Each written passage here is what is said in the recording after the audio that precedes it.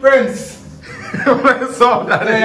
Yeah, but then again, Jamaica Life Nice. Welcome back once again. Extreme Chef there once more with Prince Nick. You know, we just come to do it. People, as we always doing, we always showing us simple and authentic ways. Now today what we are here to do is to do some fried chicken and mashed potato. Well, we know Jamaican love them fried chicken. Yeah, man. Yeah, tell them about them fried chicken friend them and see if they not buy beer gun. That's what they make.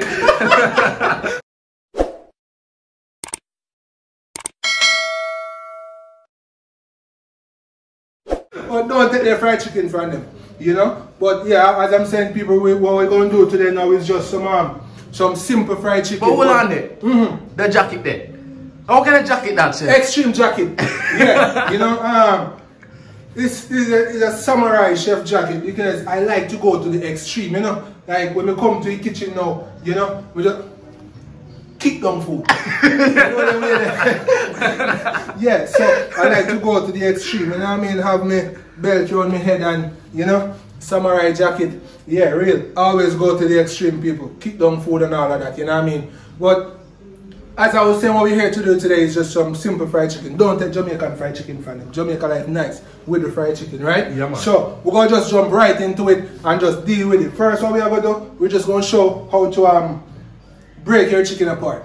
Like take it down, joint by joint, right? Yeah. Beautiful. Right here we are with chicken here, viewers. Chicken. Now chicken has, we have 2 legs, that's 2. 2 hip, that's 4. 2 wing, that's 6. And 2 breasts. That's 8. But what we're going to do today, we're going to take 10 pieces because remember it's a recession time. We have to share for 2 more. Good. Alright, so first thing is first. This is a wing, right? You can move the wing and you see the joint right here, right up to the shoulder. So once you go like that, that's the joint right off, alright? So come again and you go boom, right there, and that's the joint. Right there. What I like to do, sorry, come over here, sir. It's my pan.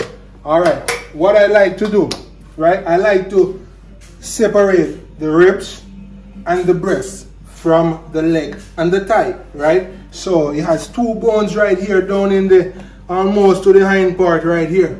These 2 bones, as you can see, is 2 right here. So what I'm going to do now, right, I'm just going to put my knife right in front of there. I'm going to slightly, so you can see the open of the back. You know? So I'm going to flip You're really a samurai. I'm telling you how I feel with the sword. Yeah. So what we're going to do now, we're going to turn it to the back and we're going to take, we're going to burst the legs open. Boom. Right? So this is the rib right here.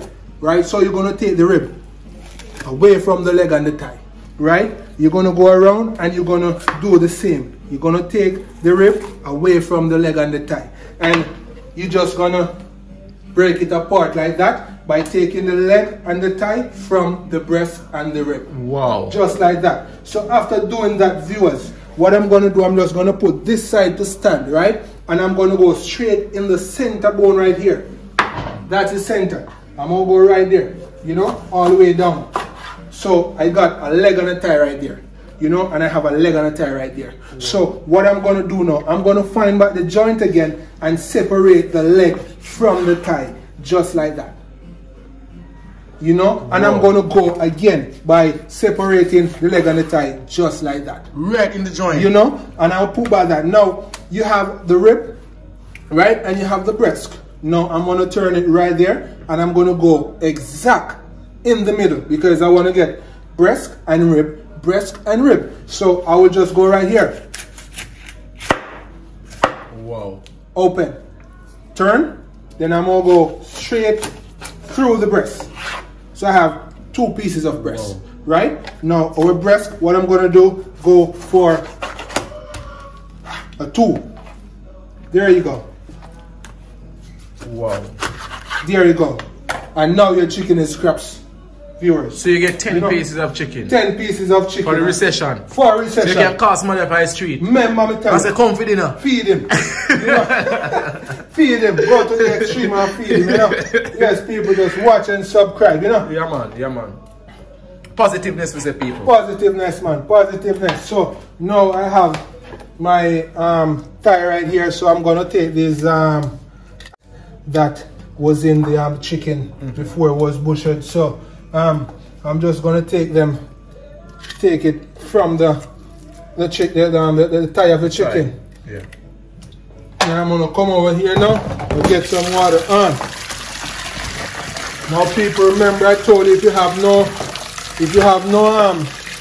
vinegar to wash your meat, you can always utilize a tablespoon of flour, or you can utilize some lime or some lemon juice or lemon juice. Oh, so you take off the extra fat? Yes, take off all the extra fats, and it has some what they would call it, ligament, sinews, or what I would call it right under, as you can see. Wow. Yeah, that's from all the fat. You don't need that, you know. So you just get all from under the skin. Wow. So when you're having heat in your chicken, you don't meet up on none of these things under the skin for you to say ooh wee, you know. Yes.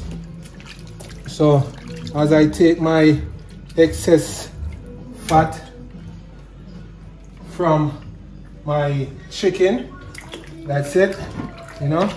Find the thigh now and check if no ear under the arm, you know. Yeah, you know, start feather yet. So check the next one, because I'm a ton man, you know, people. And you know, start feather yet, see there? No ear no under the arm. So I'm gonna go for some vinegar, just like that. I'm gonna wash.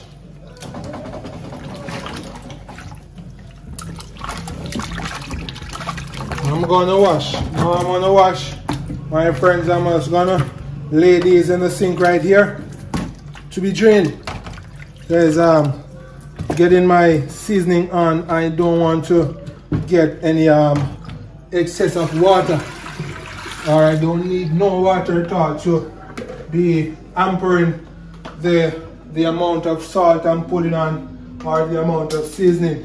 So I'll just go by taking just resting it right there to be drained of all the water from that.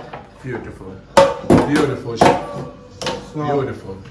over here again, I'm just gonna get the chicken on board and start.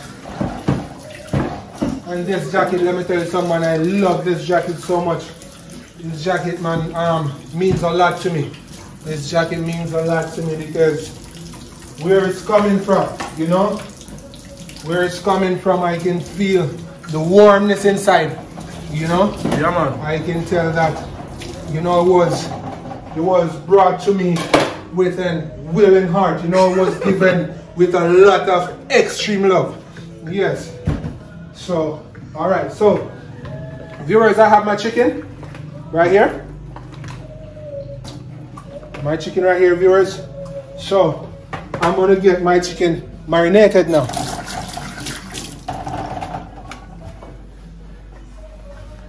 All right. So, it's my chicken. All right. So, after all of that, what I'm going to do, I have some all-purpose seasoning right here, some chicken seasoning right here. So I'm gonna get my chicken seasoning on. And why I like to use this type of seasoning, viewers, is that it gives, I'm gonna mix that with a little all-purpose. You know, it gives so much sweet flavor, you know.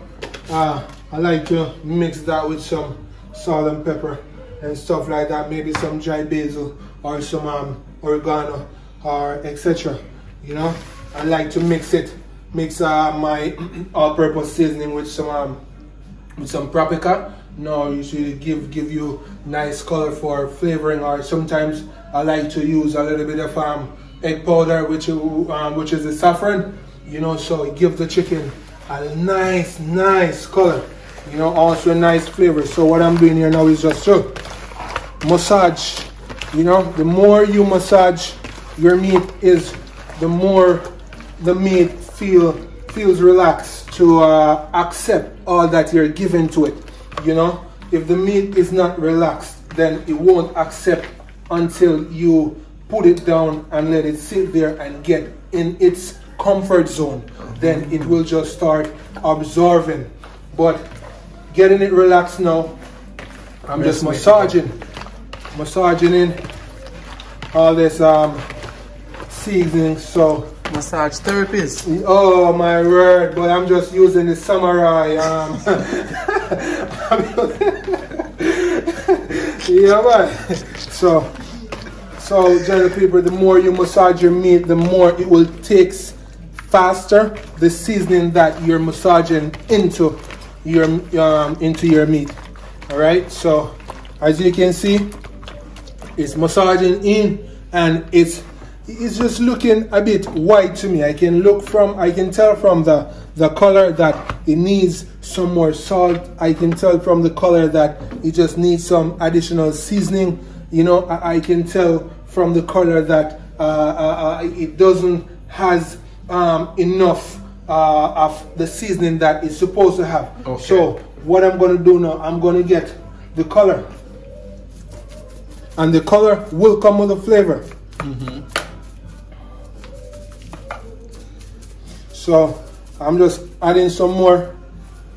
And that is one chicken. My viewer, this is just one chicken that was breakdown in. A chicken has 8 pieces, 2 legs, 2 thighs, 2 wings, 2 breasts. You know, but I just break it down, make 10 from it because I've just split one of the breasts in 2 pieces. So let's have come for dinner. All right. So you see, so I can prepare for somebody else. Jamaica is nice people. Jamaica is a place where, you know, we look out for each other. You know, we ensure that if our neighbor has nothing, you know, we have something, we will split it. Man. You know, that's a love. That's the right thing for doing. That's a love. That's a love. So there you go, my viewers. You can look back on your chicken at this moment. It's not that white that it was just been, so you can see a more darker to it. All right. So what I'm gonna do now is just to put this small secret ingredient that I always use to for the chicken, which is Scotch bonnet and garlic. Scotch bonnet and garlic, my friend. Scotch bonnet and garlic just gives this nice. You ever got KFC, my lad, and tasting hot and spicy? Yeah, then can't tell me say no Scotch bonnet and garlic. Yeah, yes, you need to try, viewers. You need to try. You need to watch, try, and subscribe. All right. Beautiful. Yeah, man. Samurai chef in a place, extreme. The man we go the extra. Don't know. Extra man, make it happen. You know what I mean? Man. Extra man. It's a pleasure having you. No, always my pleasure, man. What I have here now is my Scotch bonnet and my garlic. Now, what I'm gonna do, I'm not gonna chop because I don't want. I can't.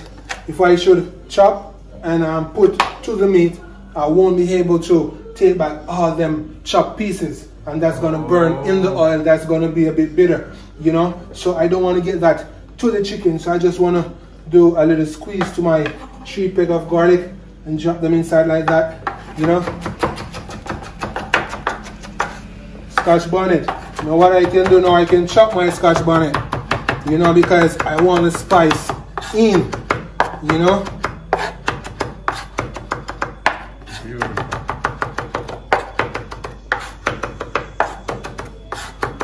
And remember, viewers, this is Scotch bonnet, so you don't really want to play with it. You don't have to tell me. You don't have to tell me. Yeah. So the team in the leg in the kitchen. Yeah, man, this is Scotch bonnet. You will left out in a pain. Yeah, man. So I have a Scotch bonnet right there. What I'm gonna do now is to take this fork, and I'm just gonna like boom the meat like that. So you take all this spice. Woo! Aroma. Christ, man. Hey, the only thing why I haven't had piece of this as yet, Salmonella. I don't want to catch that, so I'm just going to leave it there. But trust me. What's that? The salmonella is a bacteria that is in the chicken. If it's undercooked, you know, or it's raw, no, you can get salmonella, which is a bacteria, you know, and that is very bad for consumption. You know, don't consume that. You know, it's really bad. So there you go. Viewers, I have my Scotch bonnet. You can hardly see because I chop, so it's all blending, you know, and the garlic is right there just to get the flavor and the taste from it and the aroma. Then I can just go through and pick them right back. It's easy as that, you know. Always you can just go take them back with your spoon. All right, so that's your chicken right there, viewers. What I'm gonna do now, woo, yes, is just to leave to be marinated for a while. Boom. Now this fried chicken, what I'm gonna do now is some mashed potato. I'm gonna do fried chicken and mashed potato today.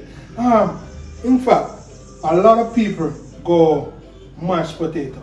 What I want to do today is some potato hash. I would love to do some potato hash. So I have my potatoes right here, viewers. I'm not gonna go the extreme by doing the mashed potato. That's not the extreme. I'm gonna go the extreme to give you some potato hash today. So the potato hash. Okay. You know. So all right, getting on to go my potato hash. I'm gonna get my my saucepan right here. Yeah, I'm going to get some water. About a cup of water from that. You know. Cup of water from that. Yeah, cover. You know, and then to the fire. Just like that. You know. You get used to the stove, man. Yes, man. Trust me. So while that is going on, I'm just gonna add half tablespoon of salt. And that was quarter, my friend. So I gotta go for a quarter more. There you go. All right. So potato hash. You know. So I'll get this back right here.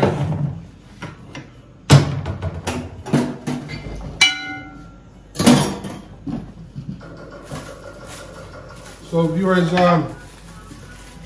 I'm just gonna use 2 potatoes today. Some potato hash. I'm gonna wash.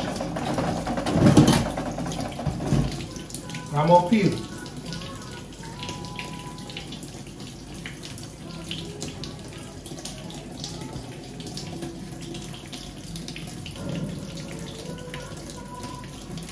Yeah, man. Beautiful, chef. Peel. Wash again. Here, I'm gonna flip my cutting board over because remember I've used Scotch bonnet on the other side, so I just flipped it over a bit because I'm gonna use vegetables on this side now. I'll catch you on fire. Yeah, man. I want to put too much fire on You ever put pepper in a food and you boil it? Oh, a lot of times, man. A lot of times, and I'm supposed to have a piece of pepper here that I can show you, the one that is not to be played with. See this one here? They call it devil pepper. They call it devil pepper. It has a brown color to it, you know, next to what's that, violet or purple or one of them.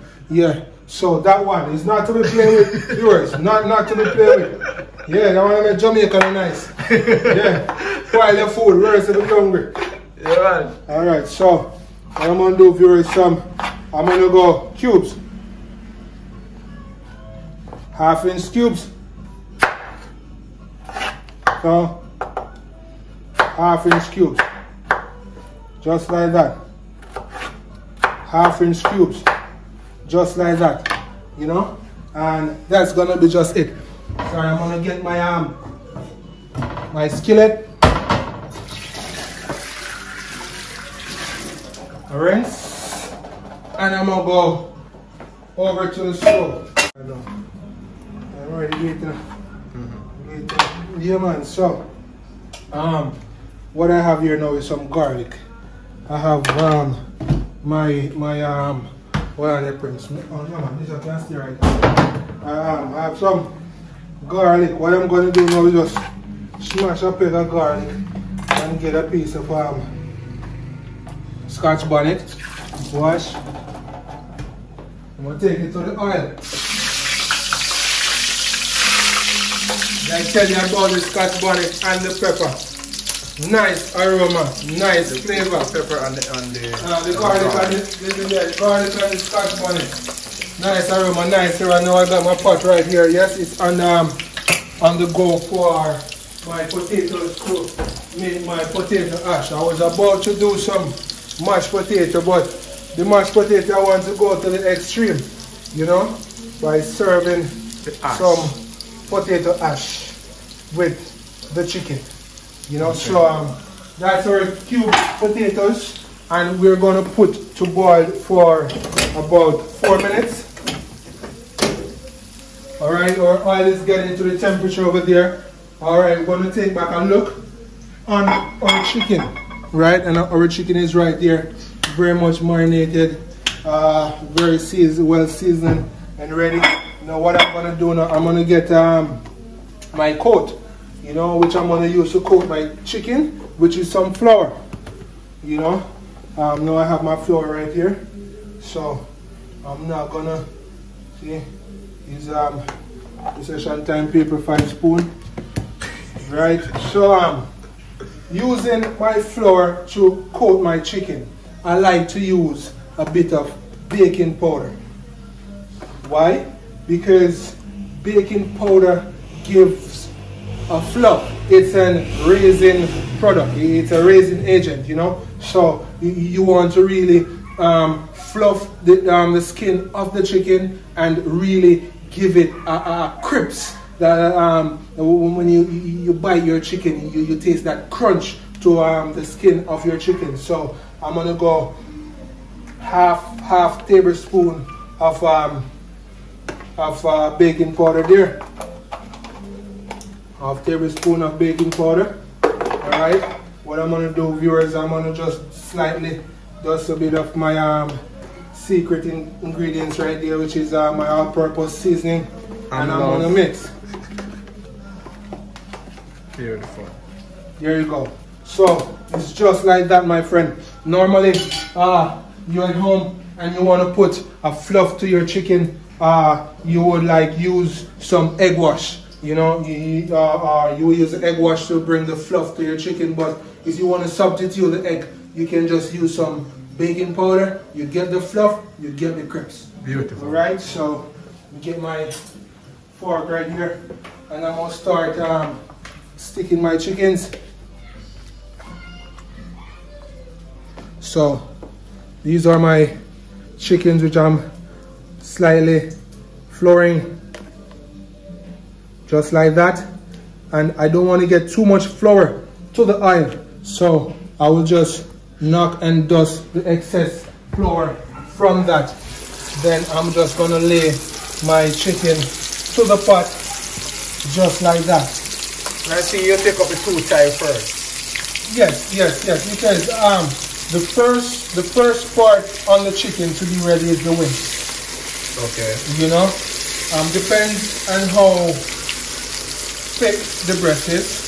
You know, I would go the wing, okay, the leg, and then the breast, okay. Or I would go the wing, the breast, the leg, then the thigh. Okay. But you can never predict.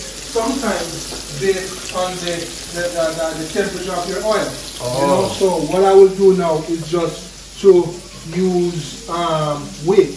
Once you stick your chicken, you turn your chicken, you can feel the weight. You know, you can feel the difference of the weight when it was not yet in the pot, and you can feel the difference when after it's sit in the pot for about 10 to 12 minutes. Okay. So I have my breast here now.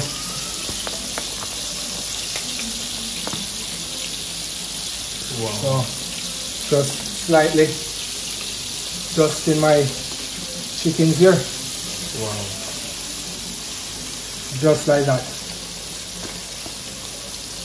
And as the chicken sits in the oil, you can get the sweet aroma from your garlic and your Scotch bonnet. So it just sits right there for about 10, 12. So I'm just gonna. So you don't take out the pepper and the garlic? No, you don't have to. And what has happened, if you're going based on the amount of chicken you're going to fry, right? Then each time you put set up chicken in your pot, remember the flour is being left in the oil, you know. So after taking out this batch, or maybe you can do another batch, then your oil will need to strain, you know. So after straining your oil, all of that will be gone, you know. So you can utilize your oil again.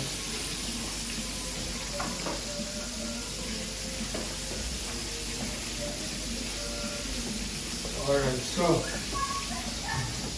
as I have my chicken in the pot right there, what I'm going to do now is just to check up on my ash, you know, check on my potato. So my potatoes are coming down to the perfection that we're looking for, you know. So I can smell that sweet aroma from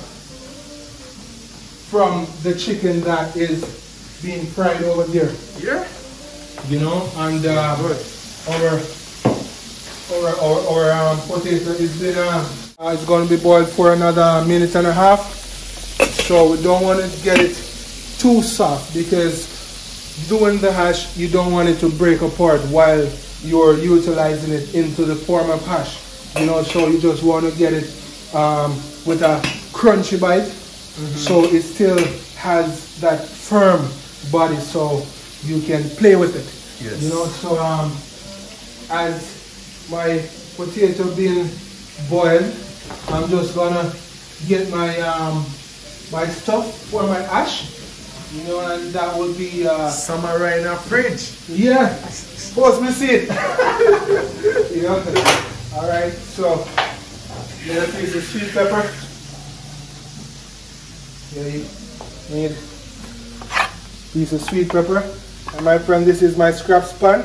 So each and everything I cut, I don't really put back the cut things to the fridge like that, or put it in a bag, because once it's cut, it's going to be more easier to sweat and spoil and all of that. So always have a small container. Once you use a piece of tomato, a piece of onion, or so forth, just have them all at once. So once you're cooking, you just work from that, you know. So doing the ash, I'm gonna take the seeds from my tomato, because what I don't really want is the juice, or to get the potato saggy, too soft, you know, mushy, you know. So I'm gonna go 1/2-inch cubes, you know. Wow, 1/2-inch cubes, just like that. Tomato, 1/2-inch cubes. Sweet pepper, 1/2-inch cubes, just like that. Then the only thing that is missing from that now is just a piece of onion. So go for the onion deep down inside here. So this is what I was talking about, my friend. I don't need such big onions, so I'm just gonna take a small piece and rest back that right there, you know, so I can have all of this cleared off. So wash, and I'm gonna go 1/2-inch cubes, just like that. So you have your onion, you have your tomato, You have your sweet pepper. And that would be all. Beautiful. That would be all. So, as the chicken is coming down, as you can see, if you look on the outer layer or on right there on the leg right there, you can see the baking powder giving the chicken its fluff already. You know? Alright, let me get a fork. As you can see, let me just flip a piece of this. Here you go, you see the color you have, you know, and the crisps on the outside, you know, not too dark, you know, just like that. You can see the crisps on the chicken. Beautiful. You know when you're having that, you're gonna get that crumb, you know. Yeah. All right, so we leave them on that side for the next 4.5 to 5 minutes, and then we'll flip them over. But before we do that, we're going to check on our ash right here. You know, it's coming right down. Coming to perfection right here. Coming right down to perfection. You know.